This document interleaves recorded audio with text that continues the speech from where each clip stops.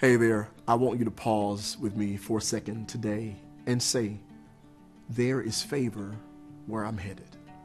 There's favor for where you are headed. Favor is basically God leaning into your direction and giving you what you don't deserve or what you don't qualify for. Psalm 90:17 says, let the favor of the Lord our God be upon us and establish the work of our hands upon us. Who does the Bible say that God favors? Our world favors the powerful, the wealthy, the successful, the accomplished.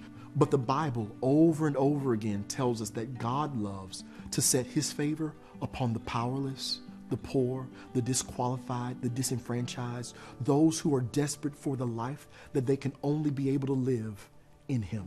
We can see that in Scripture. He prefers the weak and homeless Israelites in Scripture. He favors the widow and the orphan in Scripture. Jesus favors little children over and over again. Maybe you needed to hear this today. He can give you favor today. He can give you favor and grant favor to those who feel they don't deserve it or feel they're not qualified. Favor can come in a form of creativity or capacity or connectivity. He can do it through inspired creativity. God will give you thoughts and concepts and dreams and insight that you didn't come up with by yourself, and you know it. He'll inspire Moses to throw his staff down and let it become a snake in order to convince Pharaoh to turn over the bondage of the Israelites.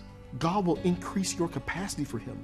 He'll allow you to go from being the cupbearer to the king to being the person that rebuilds the wall like Nehemiah. He'll influence your connectivity. He'll connect you with people. Look at Ruth and Naomi. Look at Elisha and Elijah. He'll put you with people more powerful than you. Whatever you're putting your hands to, work in your capacity and allow God's favor to take care of the rest.